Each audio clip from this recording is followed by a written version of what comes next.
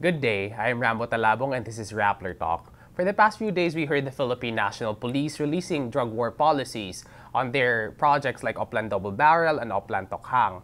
Today, we will be talking to someone who is involved in the policy making of not just the Philippine National Police, but also other government agencies in producing a drug war that is holistic and actually targets the drug menace from top to bottom.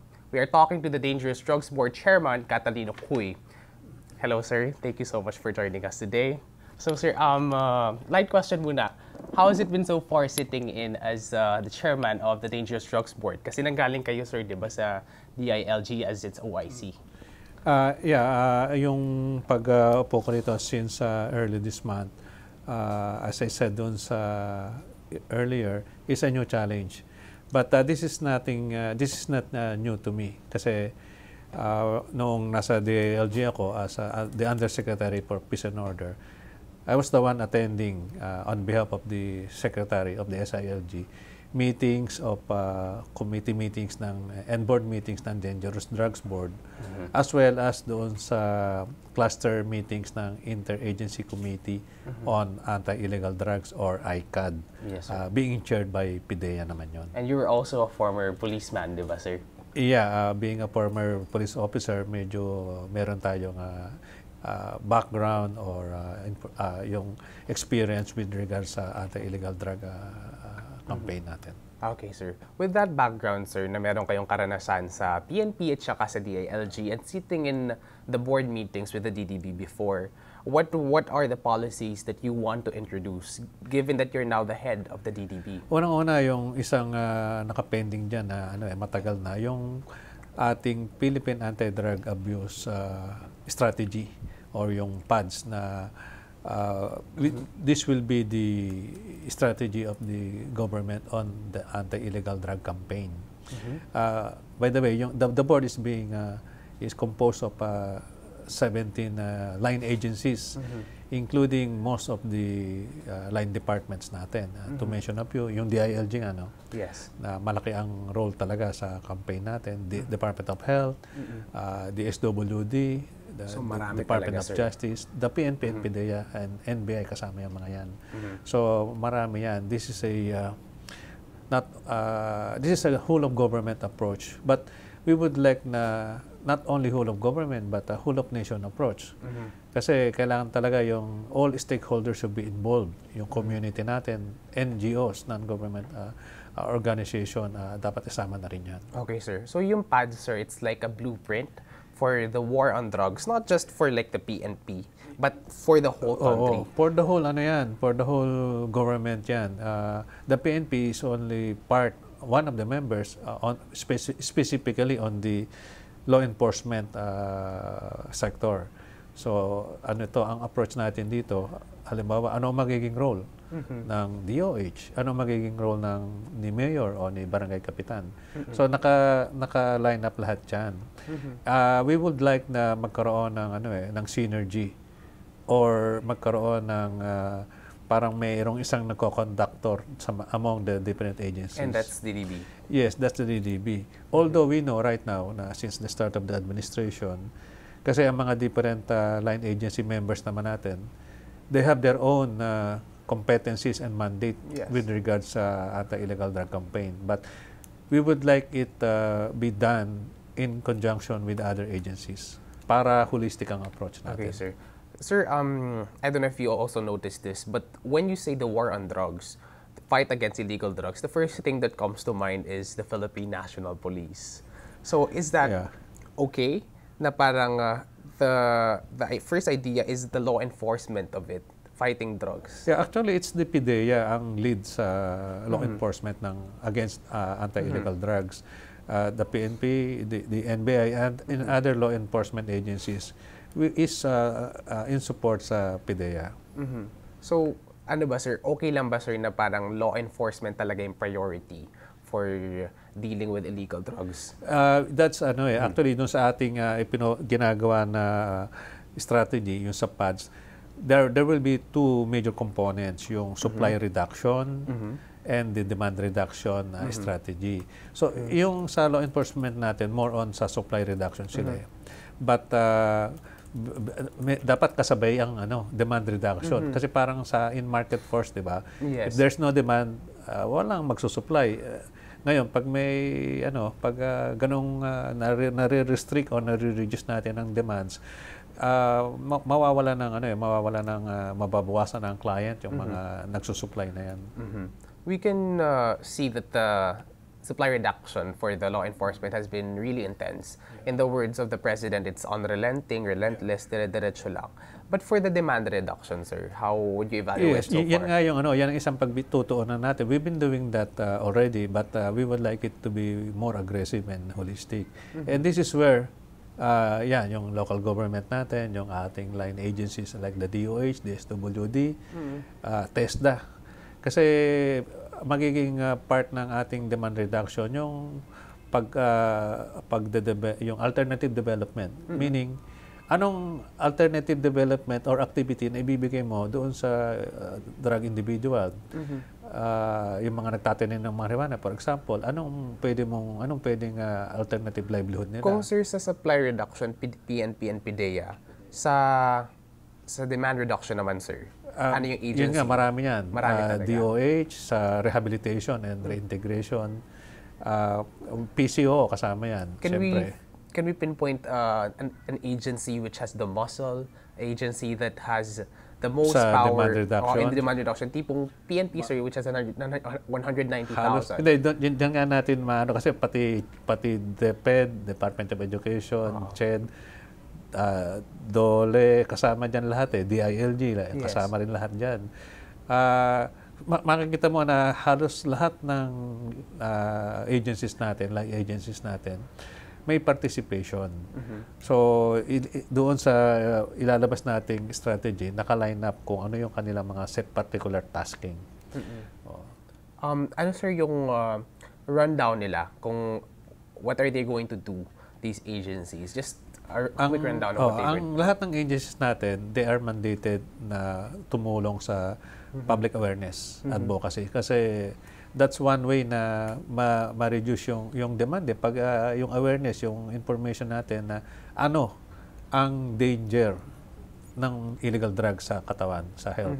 That's one way to reduce the demand. What are the messages, sir, na gustong iparating ng demand reduction, sir? So that's one. Drugs are dangerous to your health. Yes. What else? It will destroy your family, yourself, your community. Yung mga ganong messaging. Is that messaging enough, sir? Well, siyempre may rin kasi ang usual na reason ng mga na-involve sa drugs is economics. Walang yan. Sa mga pusher, yan lagi nilang sinasabi kasi ito lang daw ang pagkakitaan. So ito yung portion sa alternative development para mawala yung kanilang reason na yan na kasi wala silang hanap buhay kaya they resort to selling drugs. So that's one way. And this is where yung training offered by TESDA, yung help ng local government units sa community-based rehabilitation program, yung DOH naman doon sa treatment center talaga. Yes. Yung DOLE sa pag-o-offer naman ng employment assistance doon sa mga naka-recovered na. Yes. So ito yung holistic approach natin kasi hindi kaya ng isa or several agencies lang, dapat lahat. I'm glad you raised that up, sir, kasi parang it shows that the drug problem really is a multifaceted problem, and with the alternative means of income and trading, sir, that just points to, or I would like to ask you, does that point to the war on drugs also being linked to poverty?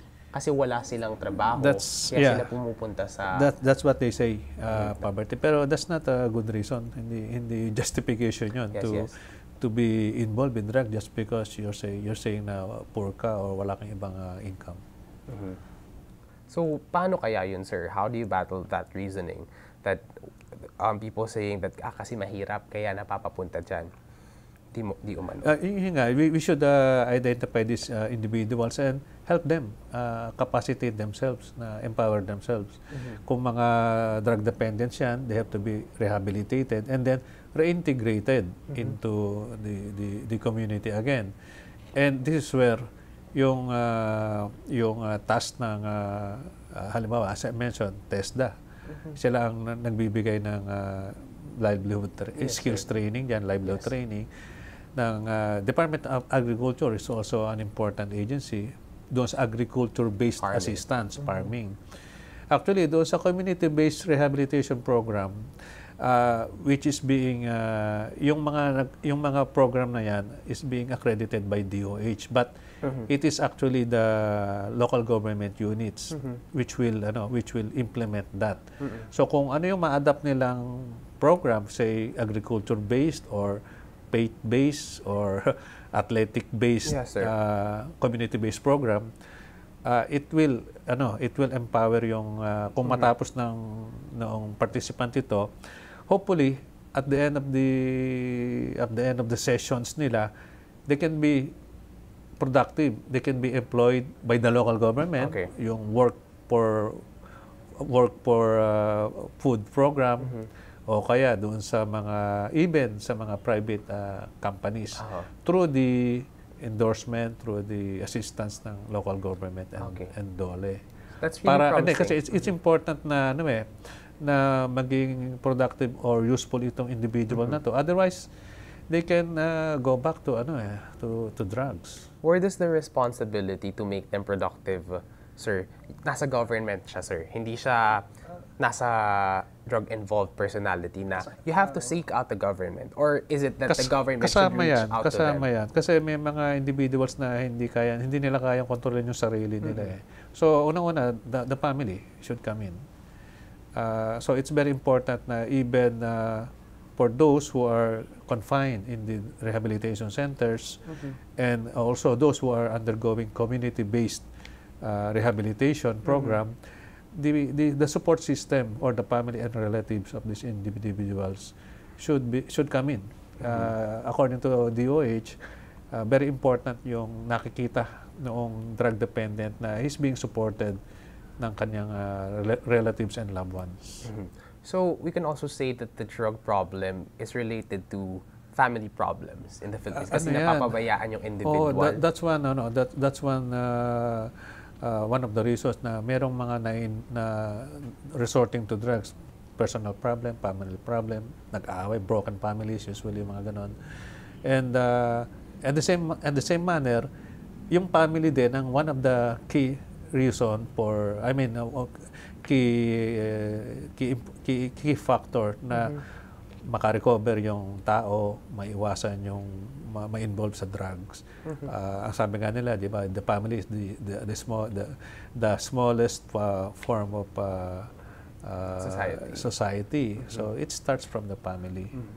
Where does the government come in, sir, to make the family encouraged to keep the family clean of drugs? Yung isa sa mga advocacy ng anti-drug abuse councils natin. At all levels ng local government, meron tayong yung ADACs na tinatawag. Anti-drug abuse councils at the provincial level, municipal and city level, and up to the barangay level. Ito yung mechanism ng local government in support to the anti-illegal drug campaign. And it is also the responsibility of the local government units to allocate substantial amount of resources in the anti-illegal drug campaign. Kasama sa batas yan eh. And isa yan sa tinitingnan natin, na isasama natin doon sa strategy natin. That will be the task of the local government. And there will be actually may penal provision yan pag hindi nila sinunod yan. And yung kasama sa magiging function na ginagawa natin ng DILG is to see to it na yung mga local government natin up to the barangay level is complying to that requirement. Unang-una, to organize and then to operationalize ang ADACs, especially BADACs sa barangay level. Kamusta ba, sir, yung implementation ng ADAC, sir? Kaka-alis lang, sir, ng DILG? Ongoing yan kasi for a long time, medyo naging stagnant. Nire-revive natin yan at the start of the administration. Can you provide us, sir, a picture of what it looks like now, the ADACs? Marami ng since itong for the past 18 months na itong administration na to, medyo nagising sila. Nagising. So lalo na nung 'di ba, naging priority program naman ni President Duterte ang anti-illegal drug campaign. One of the 3 campaign promises niya actually. So naging concern na even the local government. Ano bang nangyari before, sir? Pre-Duterte, meron drug abuse councils up to the barangay level with the officials. Nakita natin na parang hindi sa sa record lang na meron, but hindi nagpa-function talaga. Kumbaga hindi naging priority ng previous maybe one of the concern nila, but not as being prioritized right now. Not as aggressive. Yeah. So ngayon, sir, parang nagising sila. And we require them. They are being required to submit mo yung report. Hindi lang nag-organize kayo, hindi lang nag-submit ka ng members. May list of members yan eh. We are requiring them to submit periodic report. And it's being monitored by our yung DILG. Meron silang people at the municipal level, yung kanilang municipal and city local government operation officers to the provincial director and regional director ng DILG. Okay, May sir. record tayo dyan. Okay, sir. From what I'm getting so far, sir, ang mangyayari is law enforcement agencies attack the supply. So, yung mga drug suspect, illegal drug traffickers, pipigilan sila. Tapos the demand is the other government agencies para sabihan na masama talaga ang droga. Tulong-tulong so, that's na the two parts of it. Is that all? Is that enough? Hindi, sasama doon sa demand, supply and demand reduction, dapat sabay yan eh. Sabay yung campaign na yan. And maraming component yung, yung sa demand. Andiyan na yung public awareness, yes, alternative development, tapos yung rehabilitation and reintegration. Hindi mo lang i-rehabilitate yung individual. I-reintegrate mo rin doon sa community niya. And then, of course, we're also doing the international and regional cooperation with other countries. Okay, So both in the law enforcement and the demand reduction component. Okay. So after the demand reduction, what I get from that, sir, is pagkatapos ng demand and supply reduction is the rehabilitation of the person who is involved. Actually, in the demand reduction kasama rin. Demand reduction rin siya para hindi siya bumalik. Oo, para hindi babalik yung tao doon sa kanyang practice. How has it been, sir, yung rehab naman? Ang daming surrendery, sir. Over 1 million people? Admittedly, noong una, medyo nagulat tayo sa dami, no? Yes. Our rehabilitation facility, even our jail facilities were overrun. We're overwhelmed by the numbers. So we're catching up. We're still catching up right now. Lalong-lalo na doon sa nag-surrender. Ini-evaluate sila kung talagang kailangan silang ilagay sa rehabilitation center or pwede sila sa community-based. And so far, yung according to DOH, mas malaking percentage ng almost 1,300,000 na nag-surrender. A big majority of this number will only require yung community-based rehabilitation. So the millions, sir, na nag-surrender over the past 18 months, are they all being treated? Hindi pa lahat ngayon. Kasi yung medyo we're catching up. Even the local government units are catching up. Can we get a number, sir? Out of the over 1 million, ilan, sir, yung actually na nagpapabalik-balik sa rehabilitation? Meron tayong figures. I don't have it right now, but last time when we took it up, almost 400,000 has so far undergone the community-based rehabilitation program. Tuloy-tuloy yan kasi 1 million, almost 1 million nga yan eh. Okay, so it's about a half. Right now, a little less than half. Yeah. A little less than half. Mas konti yung napunta sa rehabilitation center talaga. Okay. Paano kaya, sir, ma-address yung the other bigger half? Hindi, ongoing yan. Kasi may record naman tayo yung mga nag-surrender na yan. So, yung mga tao na yan, ini-examine niya ng mga doctors at the local level. And then, nakikita nila kung ano lang ito, community-based lang ito, mga occasional users. Sir, the usual criticism about the war on drugs is, you explained, sir, demand and supply. A lot of the criticism is against that it's too much on the law enforcement, that it's not holistic enough. What would you say to that? Hindi, ano 'yon? Kasi yan lang yung yan yung matunog sa balita eh. But may ongoing effort din sa demand reduction. At the same time, there's also what we call yung barangay clearing. Hindi lang, we're not only after the number of individuals arrested or nag-surrender, also in the barangay clearing. And PDEA ang naglilid dito.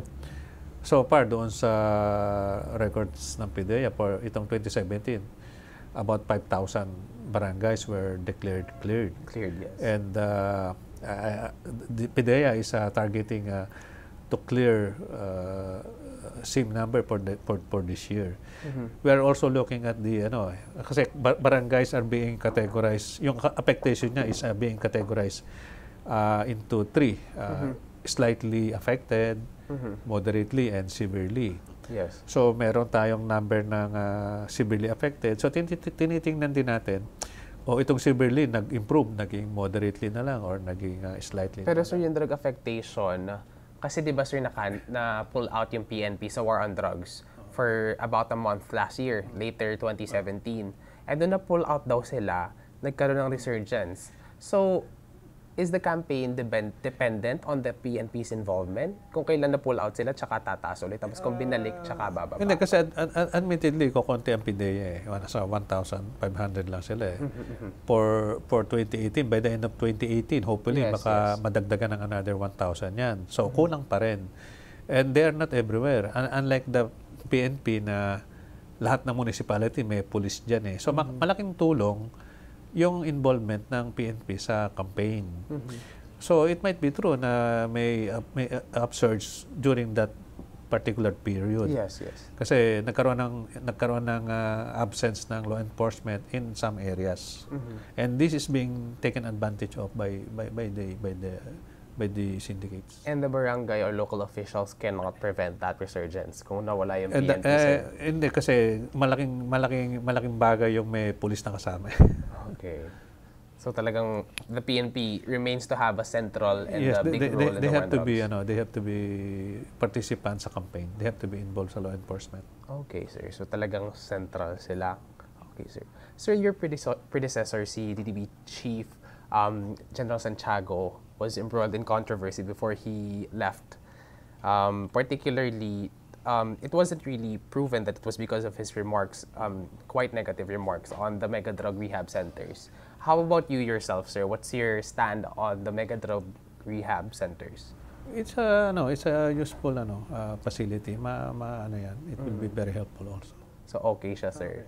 With that precedent of General Santiago being released after giving out a critical statement, does that worry you as the DDB chief yourself of your independence from the administration? Hindi, tutok lang tayo sa trabaho eh. May may marching order naman si Presidente and naririnig naman natin even sa mga public pronouncement niya. So, ibig sabihin, we know the direction of the direction that we have to proceed. How about your independence, sir, as also the chief of the DDB? Will you just follow the president, or are you also going to be? Will you also be releasing critical pronouncement if you see? In the first place, the DDB is under the office of the president, so we get we get our mandate and our guidance from our chief executive. So the DDB chairman has always have to follow the president. Siyempre may guidance ka. You know the priority of the president, the administration. So yun din yung direction nyo. Okay, sir. How about, sir, the criticism? I'm just throwing criticism at you kasi kayo, sir, yung mag-aano ng policy of it. We will examine the procedure na we will see to it na it will be helpful to achieve the objective, which is what? Our target sabi ko nga let's not wait for, usually like 2030 ang target very long term yan. Sabi ko, ang target natin is the drug-free and drug-resistant Philippines by 2022. Ano na yan, that's 4 years. Kaya siguro yan. Diyan sa goal na yan, sir, you think it's possible to achieve the Well, resistance 2022? that's the ideal target. So we do our best na ma-achieve mo yan. Sabi sir ni PIDEA Chief, sabi sir ni PIDEA Chief Aquino, when we talked to him before, wala nun yung PNP eh. Sabi niya, it's practically impossible kung wala yung PNP. Oh, hindi. Kaya nga. Ngayon, sir, kasali naman your current evaluation, kaya is it yun, doable? Kaya yun. Tapos with the help of the other agencies, magsama-sama yan. There will be a very significant, in 4 years' time, kung by 2022, there will be very significant improvement. But you can't promise a drug-free and drug-resistant. Yun nga ang target eh. Wala namang masama kung mag-target ka ng ideal, di ba? Posible ba, sir? Yeah, it's possible. Kaya. It's possible. What would make that goal realized, and what would prevent the government from reaching that goal? From a broad perspective, whole of nation approach to. Yes. So hindi lang yung government people ang hindi lang kami, hindi lang yung iba't ibang department ang kikilos diyan. Pati yung tao. Pati na yung actually we are kulang pa kami ng isang member sa board, yung representative from an NGO. So we are selecting kung anong NGO yung pwede nating i-recommend for appointment as a member ng ex officio member sa board. Sir, nabanggit yung hindi we would like to harness everyone. Okay, sir. This is a war. And in the war, everybody's involved. Yes, everybody's involved. Everybody, may stake tayo lahat dito eh. Okay, sir. Even the media.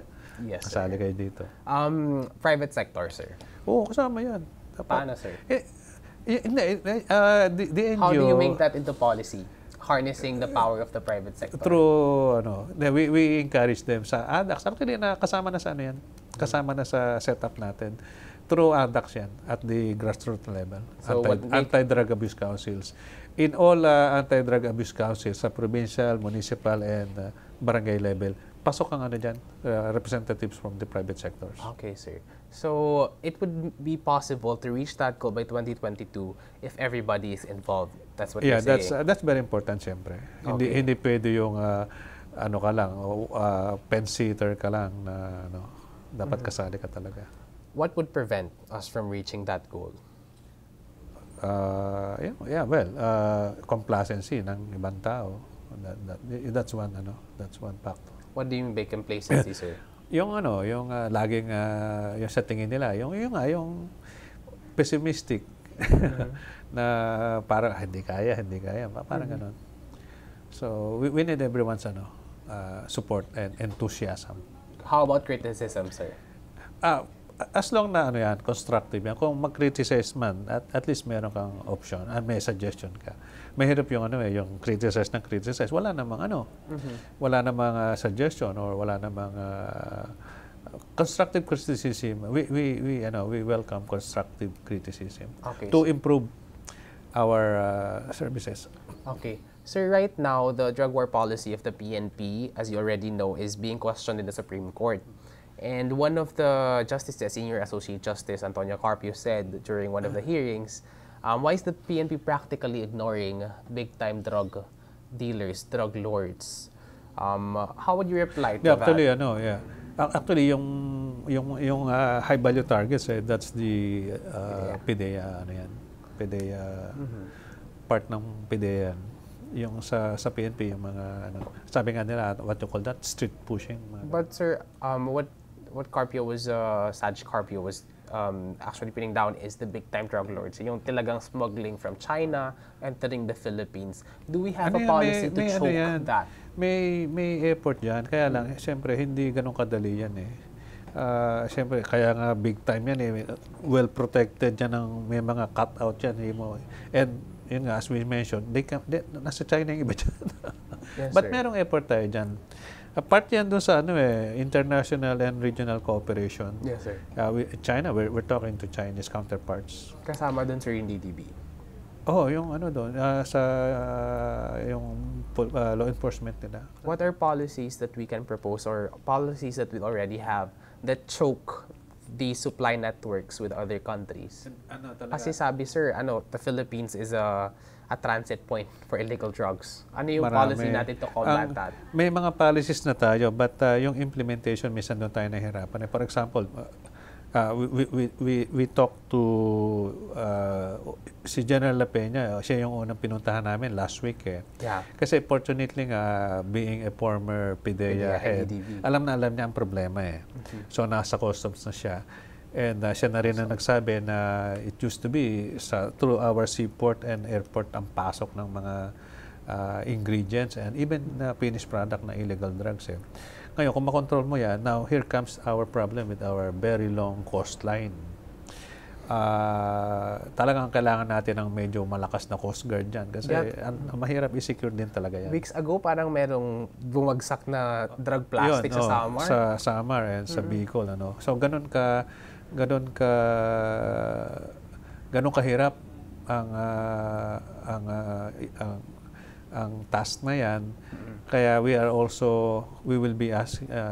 actually asking the different, lalo na local government unit, lalong-lana doon sa mga coastal municipalities and yung mga police units dyan sa lugar na to be to help us to be watchful sa ganyang mga incident. Actually, sir, related nga dyan yung sagot ni Solicitor General Calida dun sa criticism ni Saj Carpio. Sabi niya, it's hard to police an archipelago. So, totoo yun, sir, kasi ang dami nating coastline. Kung makikita mo sa mapa yan, hindi naman present ang natin ang law enforcement natin sa lahat ng lugar na yan eh. Siyempre, kung ikaw yung sindikato, pipili ka ng lugar na walang tao.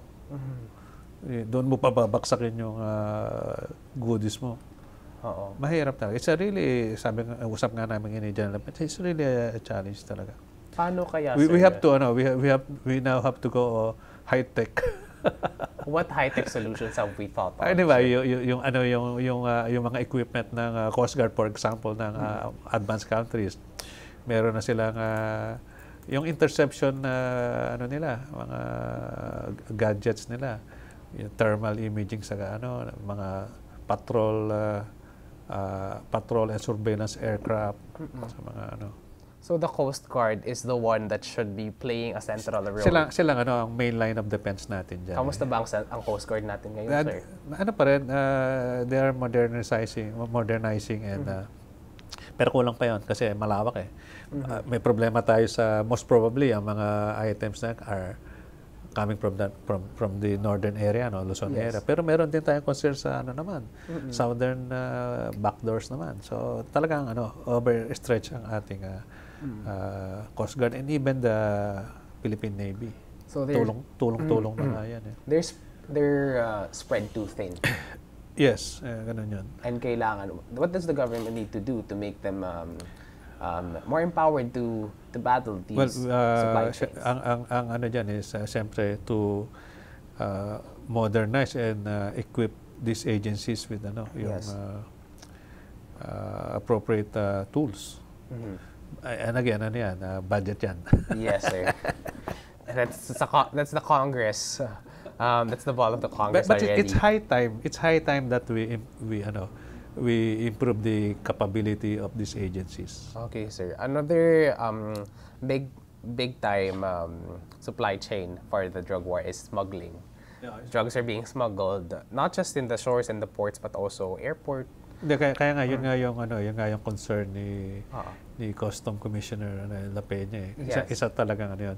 Yun talaga tinututukan nila. Okay, sir. So for smuggling, ports, shores, it's BOC2. Ang report ng PIDEA parang halos wala na silang namomonitor ng mga laboratories dito eh. So the items are now coming in as talagang finished product, ready to use. So most of the drug supply now, ever since President Duterte has assumed this post, it came from drug labs to processed finished products coming from our shores, coming from our ports. Lately, ganyan na. Wala na silang so far na monitor or na discover na mga laboratories. Kasi siguro mas mahirap itago yung mga ganun yung mga ganung facility. So now that that the people or the community are aware na mga ganon.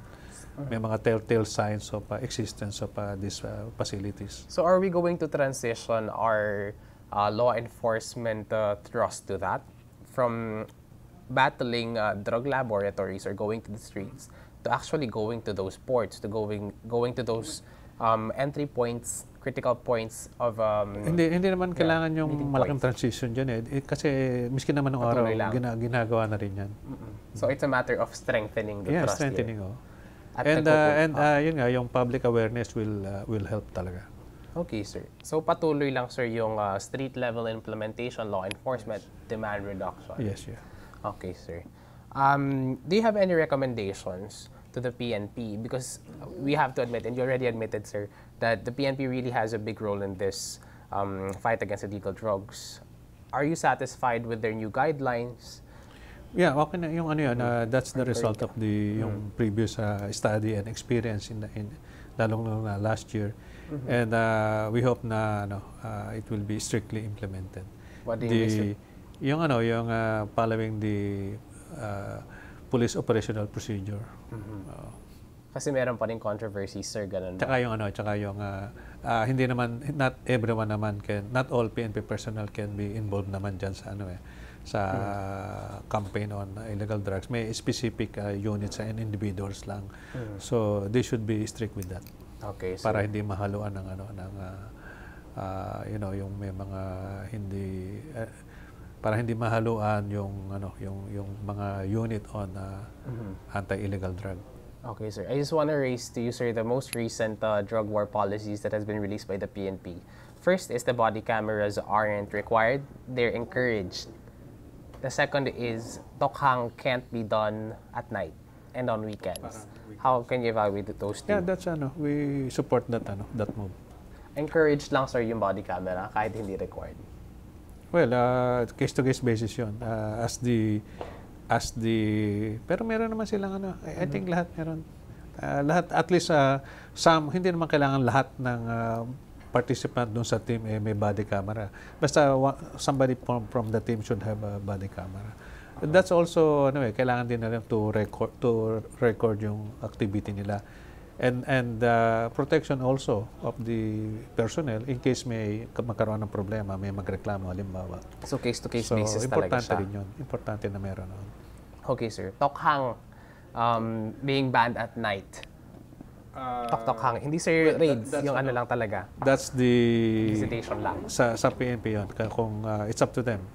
But okay din yun. As a former police officer, sir, how would you evaluate that? Well, depende nga. Kasi sometimes when you conduct... Pero remember, tokhang is hindi to raid. Yes, hindi nga, sir. This is a parang visitation. You would like to invite or tokhang hangyo nga pakiusap. Yes. So you're just inviting kung sino man yung drug personality dun sa bahay. Parang walang masama doon. And daytime implementation of that campaign is very welcome. Okay, sir. Last topic that I wanted to press on you, sir. The regulation of drugs, illegal drugs. Are you particularly illegal drugs mismo? What drugs should be illegal? Right now there is a talk on medical marijuana. Should it be legalized? What is your stand on this? Iniintay namin yung stand ng DOH dyan. Okay. Tsaka meron tayong we have a committee on yung classifications ng substances. So kasama na yan. So that's the proper term pala, sir, classification. After na yung position ng DOH on that, kasi ini-equate nila sa medical use Yeah. So it will be deliberated and depende sa magiging recommendation ng So magkakaroon, sir, ng differentiation, classification of what's legal, illegal, depending on the amount. Actually, may isa pang plant na pinag-usapan yung cat. Cat ang tawag nila Anong cat, sir? Di ba? Wag na. Yun ang palayo niya, but it's a long it's a long acronym. It's a plant from Africa, from Somalia, for example. Parang Ang epekto yung parang nanganganga ka yung betel nut. Okay, sir. So parang it's also a substance that needs to be regulated. Hindi lang completely banned. Actually, hindi naman endemic sa atin yun, but ang pinag-uusapan niya whether are we allowing it, are we classifying it already as a dangerous drug. So yung mga ganung bagay. Okay, sir. These are the ones being discussed at that level. So we're coming up with a list of drugs and how we're going to classify them and how much they can be allowed. The amount of the drugs may that regulated, can be allowed. Iba yung prohibited tsaka regulated. May Yes, mga sir. based on their medical use, mga medicinal. We're coming up with that list, sir. Actually, may existing naman tayo niyan. But the new one. Kung may mga madadagdag lang. Kasi we are also trying to be flexible dahil, as you know, nag-experiment din yung kabila eh. Anong kabila, sir? Yung the other, yung mga syndicates, they do in-experiment nila yung mga lumalabas na ngayon, di ba? Combination ng mga substances, ingredients, pinapakiramdaman nila kung ano epekto sa tao eh. Yes. Nag-experiment sila. So they're coming up with some new substances, combination of substances. So we're trying to be flexible also. Okay, sir. Last na lang, sir. How would you invite Filipinos or a word to Filipinos on how they can help the DDB in regulating and forming a drug war policy in ensuring that we can have a Philippines that's drug-free and drug-resistant by 2022? Well, all I can tell them is avoid drugs. Don't go into drugs. It will. It's not good for you. It's not good for your family. It's not good for your community. So that has been DDB Chairman Catalino Cuy talking to us about creating a drug war policy for a Philippines that's drug-resistant and drug-free by 2022. I'm Rambo Talabong. Thank you for watching.